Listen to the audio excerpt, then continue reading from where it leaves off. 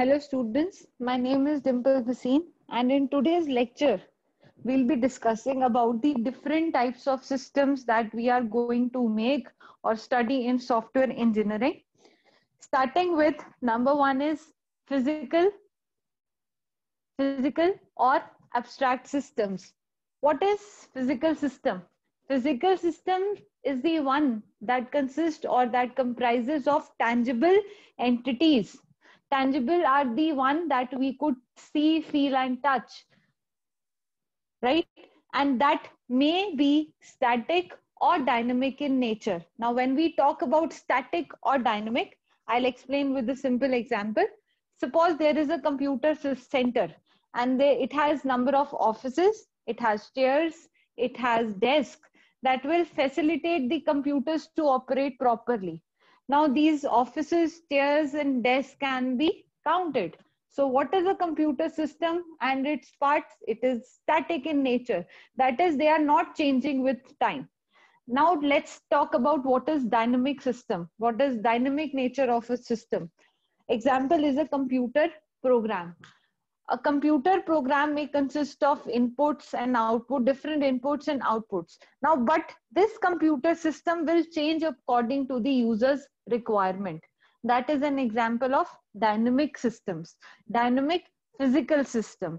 Any website we are logging into, right? It changes from time to time as the user need. For example, we open the normal Google page, we type there something, and we get, every time we type something different, we get different result. That is dynamic in nature. Then comes the abstract systems. Abstract systems are basically conceptual or non-physical entities. They may be as straightforward as a formula of relationship among different variables or models. Basically, the abstract conceptualization of a physical situations. The use of these models will make it easier for any analyst to visualize relationship in system under study. Example is our laws of force, Newton's laws of force. Then there are Einstein laws, there is integration laws, there are differentiation laws in maths. All these are stated bodies that are used to solve different problems. That is an example of abstract systems. Then moving to open or closed systems. And open system is basically the one that has, it also, okay, then it also receives inputs from the other system and delivers outputs to the outside. Vice versa. Input is also taken, output is also given out.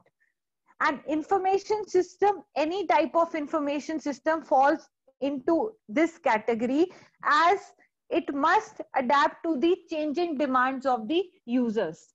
Then comes the closed system. A closed system is the one that is isolated from the environmental influences. In reality, a completely closed system does not exist. In reality, there is no system which will have no input and output movement across its boundaries. Then let's talk about the adaptive and the non-adaptive systems. Adaptive systems are the ones that will change themselves according to the environmental changing. The best example is human beings. We human beings adapt to something called, you could say, weather changes. Like we adapt to the winters, we adapt to summers, we adapt to rainy seasons. So adaptive systems, human body is a system in itself. So adaptive, the best example is human beings, or you could say any living creatures. The non-adaptive system is which are not influenced by the environment. For example, our machines, our robots, anything that does not have life is the non-adaptive system. Then comes the permanent or the temporary system. Permanent are the ones that remain as such. For example, the policies, the visions of any organization. They are once stated when the organization is found, and then they are never changed. Then comes the temporary system. Example is here in the PPT, it is given that a DJ system is set up for a program. It is disassembled after the program. Similarly, any stage is set up, and after the program is done, the stage is disassembled. Or we could also say that once we run a particular program, for example, I'm using the calculator on my laptop or on my computer, I'm using it for some time, then I'm closing off. That is a temporary system. Any system that we use for certain time, then that closes it. That is a temporary system.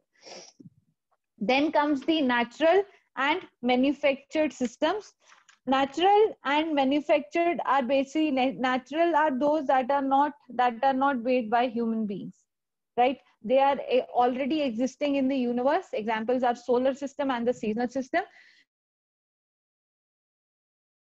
The and the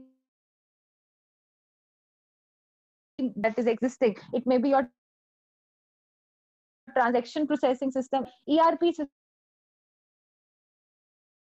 manufactured system.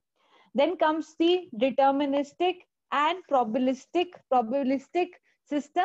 Deterministic ones are those that operate in certain predictable manner. When we operate them, we know. For example, I know that if I do 1 plus 2, the answer will be 3. That means it is already determined. There is a probability. Here the example is given that 2 molecules of hydrogen combined with 1 molecule of oxygen known makes water. So what is it? It is basically a determined thing. Then comes the probability one. I have mailed someone through my Gmail. There is a probability that they will receive it, but there is a probability that they won't even receive it. This is an example of probabilistic system. That is, they have an uncertain behavior. Then this is important, the different characteristics of open system. Since every system that is existing inside this universe is open, there is a typical flow of inputs and output across the boundary. So its characteristics are also important. Number one is importation of energy. This means it takes inputs from the outside and delivers the outputs to the system. Then outputs to the environment. Then comes the throughput. Throughput is basically, it is the process, it is a transformation process that ensures that the input that is given to the system is converted to an output. Output is basically the what is extracted from the system. We have given it certain inputs and we are expecting certain outputs. For example, I've given an input as a print command to my system. The hard copy that I will receive is an output. Then comes system as cycle of events.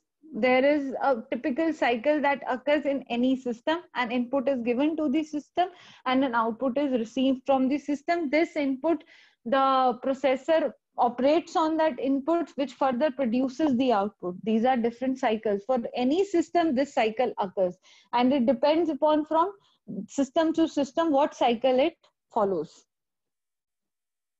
Then comes the negative entropy. So let's first discuss what is entropy. Basically, all the dynamic systems tend to run down over a time, resulting in entropy or loss of energy. Also, these open systems resist entropy by seeking new inputs or modifying the processes to return to a steady state. Increase in cost of merchandise makes the business unprofitable, which could force it into a state that cannot be resolved, a state of disorganization. Also, we could say an example is right now, the food industry is suffering due to this pandemic. So if the different restaurants or different eating points do not take up any such strategy that will help them earn, end of the day, that system is going to an entropy. Entropy is basically making the system to lose its energy, to making the system to lose its steady nature, basically moving towards a system of disorganization.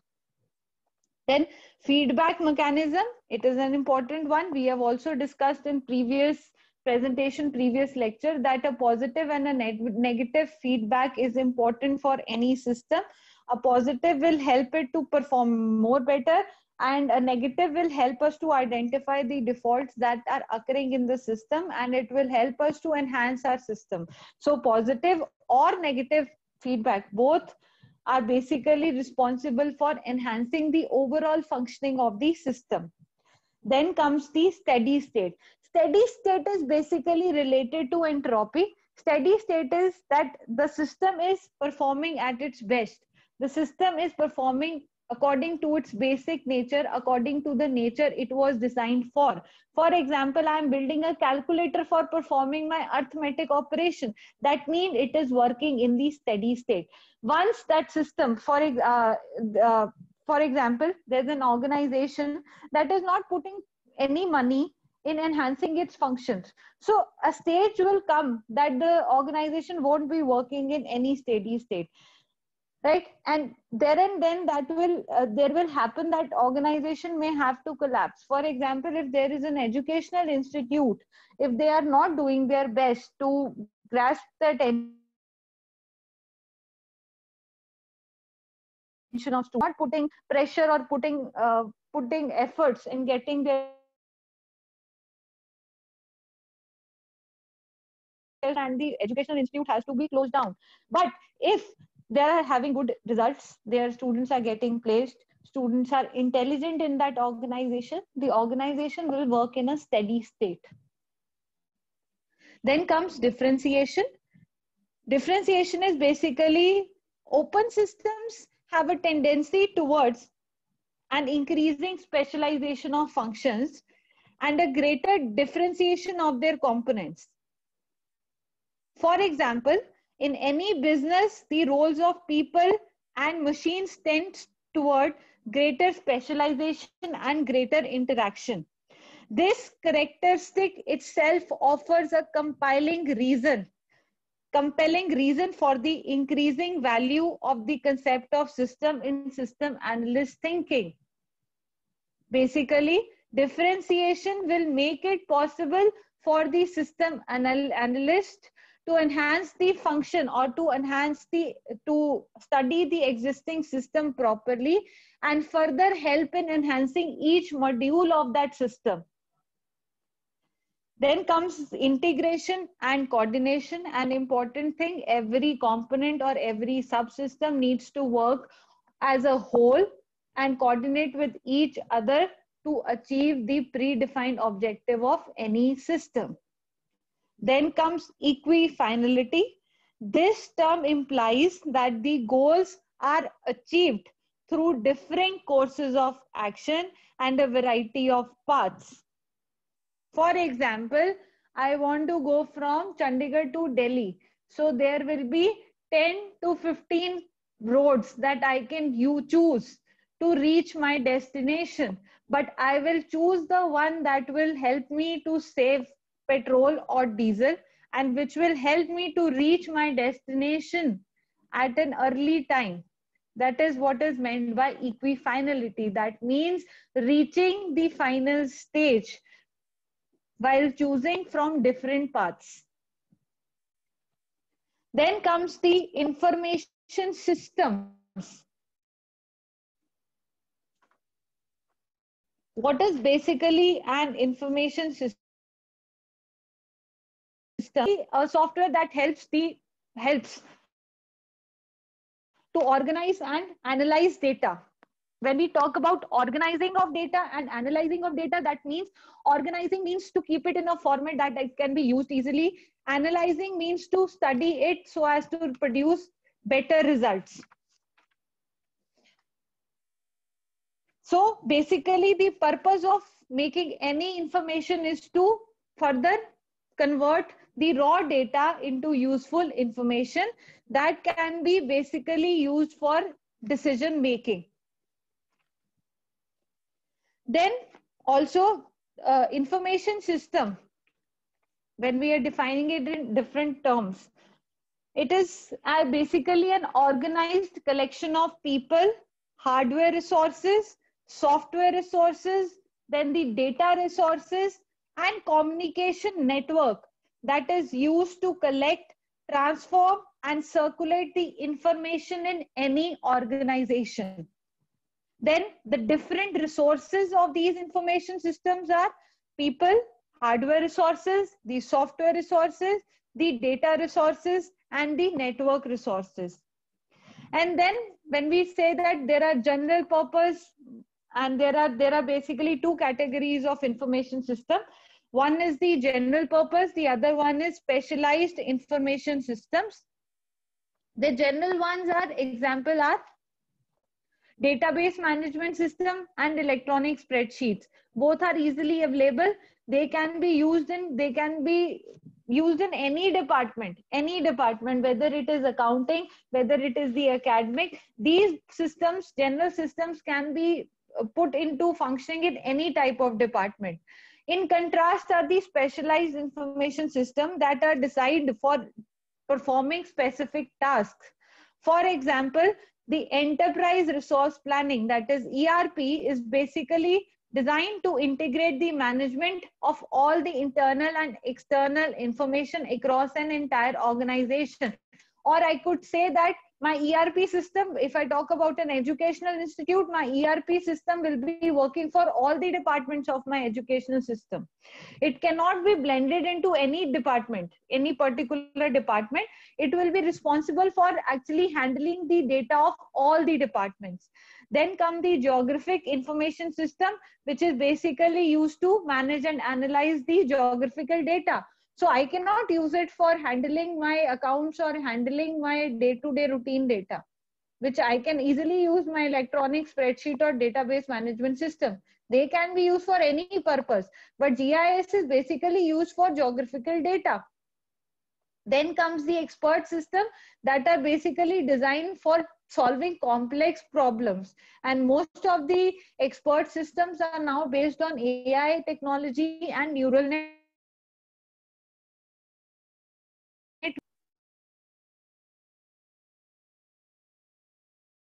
Information system, number one is hardware, then is software, then the databases, networks, procedure. Most important among this is procedure. Procedures are basically will give us an impression or to how will give us guidelines how to use any system, how to use that system, what type of data should be entered into the system, and what type of output is expected out of that system.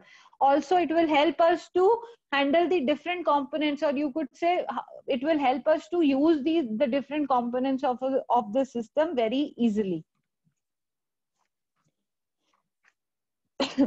Then in the last it is written that the first four components are part of the general information technology of an organization, that is hardware, software, databases, and network. This is how actually all the system in any IT sector works. There needs to be computer installed, there needs to be software that has to be running, then there needs to be a database that will be handling all the data of the organization.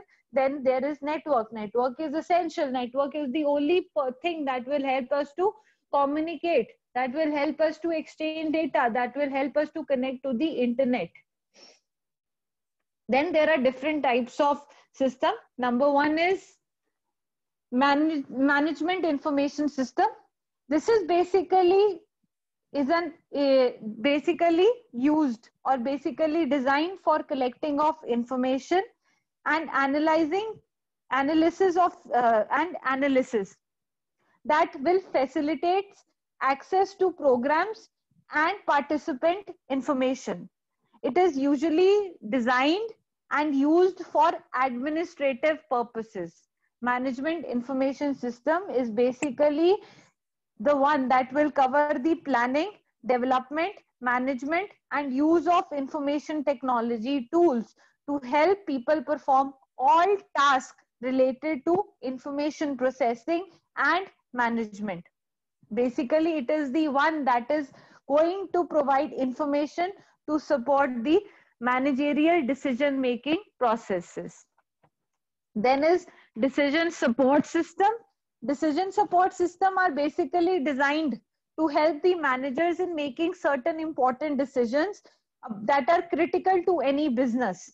They comprise of different tools and techniques that will help them to gather the information, analyze it, and discover the different alternatives.